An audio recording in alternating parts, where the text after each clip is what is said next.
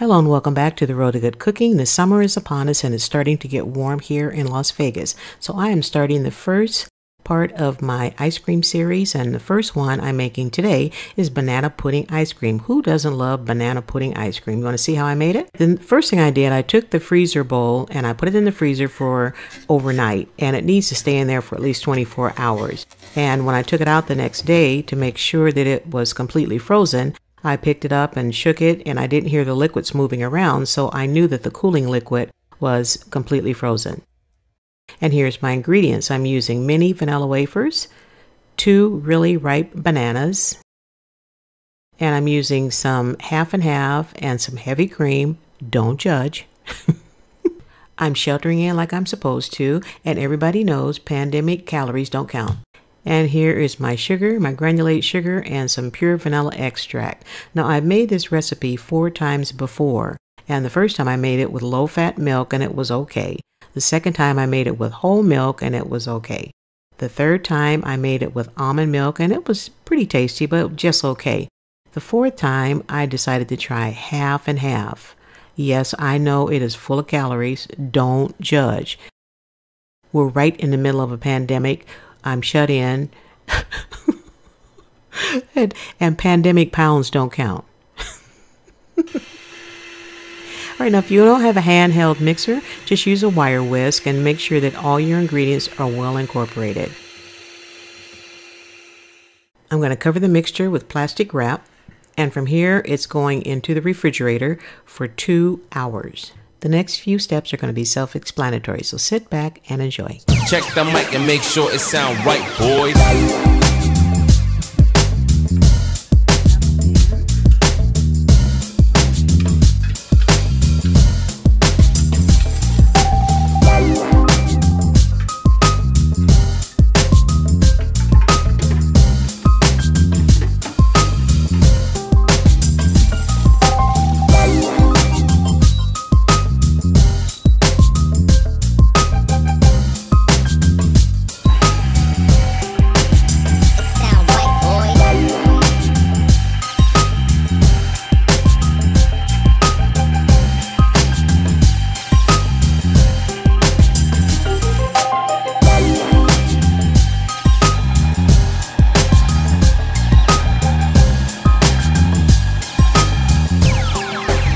It sound right, boys.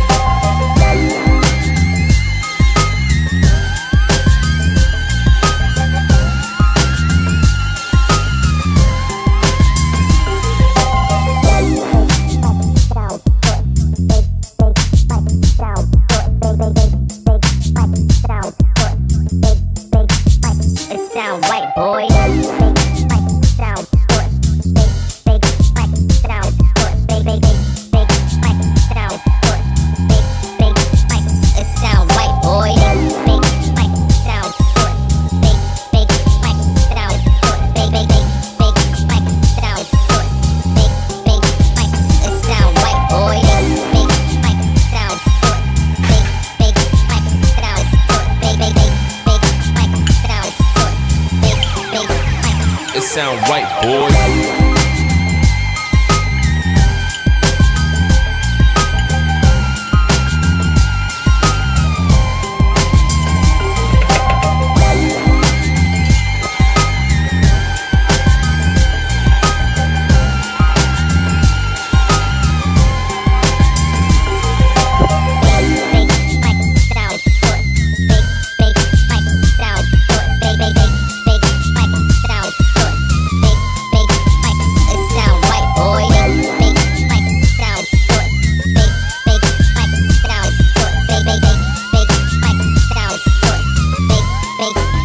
It sound right, boy.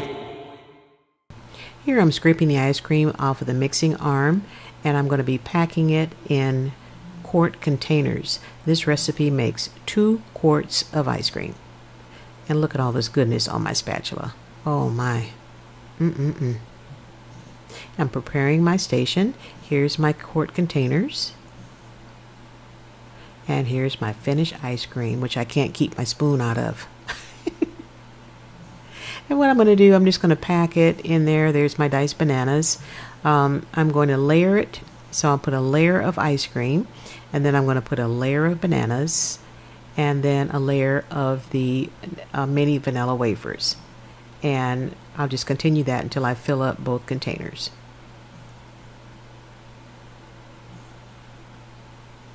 You're going to love this recipe. It is super, super delicious. Now, wait till you see what I make next time. I think I'm going to make either cookies and cream with Oreo cookies, or I'm going to use some homemade chocolate chip cookies. You tell me what you would like to see next. The cookies and cream with Oreo cookies, or cookies and cream with homemade chocolate chip cookies. Either way, it's going to be good. I don't know about you guys, but I remember back in the day how it took so long to make ice cream. My mom made ice cream all the time, and it seemed like it took forever. Nowadays, with all the new gadgets and the ice cream makers out there, I tell you what, it is the easiest thing to do. And in the summertime, when I'm ordering my groceries on Instacart, it used to bug me to no end to get my ice cream, and it was like milk, basically, by the time they got it here. So this way, this summer, I'm going to be ready. I'm not going to be eating any more melted ice cream, and I'm going to make the flavors that I like to make. And wait till you see some of the adult ice cream that I've been making. Ooh, all I can say is yum.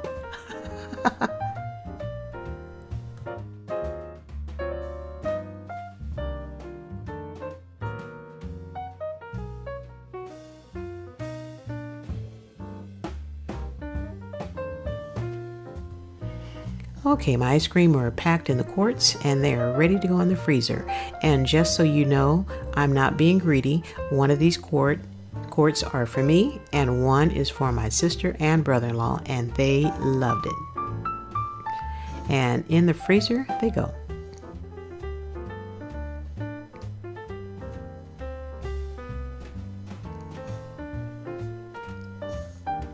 And on top of my ice cream, I put the ice cream bowl back in the freezer because the very next day I made another batch of ice cream. And no, I didn't eat that one. I gave that one to my neighbors. And after you make the ice cream, it's totally okay. If you want to eat it while it's soft, if you like soft serve ice cream, go right ahead. I put mine in the freezer and I left it there overnight because I like my ice cream just a little bit firmer. And here is my ice cream the next day that I had for breakfast that I had for dessert. Yes, I did. I had some for breakfast with my coffee. I'm not gonna lie. I'll fess up. But this ice cream is super, super good, and it'd be a fun project to make with the kids, and you know, get everybody involved. Make you some good old homemade ice cream and the flavors that you love. And if you're new to my channel, welcome, welcome, welcome. Please don't forget to hit that subscribe button and that notification bell, and leave me a comment if you wish, and share my link with everyone you know in the universe. Thank you so much for stopping by. Be blessed, stay safe, and keep on cooking.